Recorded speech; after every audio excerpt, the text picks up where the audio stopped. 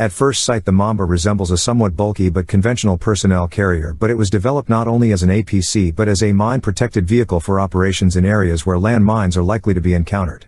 It was developed following a long series of mine-proofed vehicles specifically produced to counter the mine warfare conditions once prevalent along the South African borders and in the former Rhodesia. The Mamba, produced by Rearnex Sandrock, thus has an armored underline with sloped plates intended to direct line worst of a mine blast away from the vehicle. The chassis itself, it's based around the use of Unimog components, and the Mamba thus has a remarkable cross-country performance. The steel upper hull can be armored virtually according to requirements but is usually proof against small arms fire and ammunition splinters. The interior has the commander and driver seated side by side and up to 9 troops seated in close proximity in the rear. Entry to all position is via a single door at the rear or via roof hatches. The commander has a roof hatch over which a machine gun can be mounted, if required.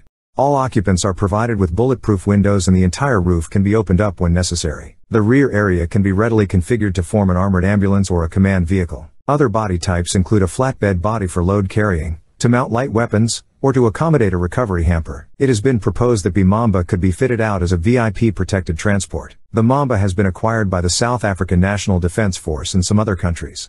The Mamba was also licensed produced in the United Kingdom. This APC has also been used by United Nations forces operating in the former Yugoslavia. Its successor became an RG-31 Nyala. It follows the lines of the Mamba. This MRAP vehicle was widely exported. It is in service with Canada, Spain, USA and a number of other countries around the world. The RG-31 has become the multi-purpose vehicle of choice of peacekeeping forces. It has seen combat during the war in Iraq, Afghanistan and a number of other military conflicts.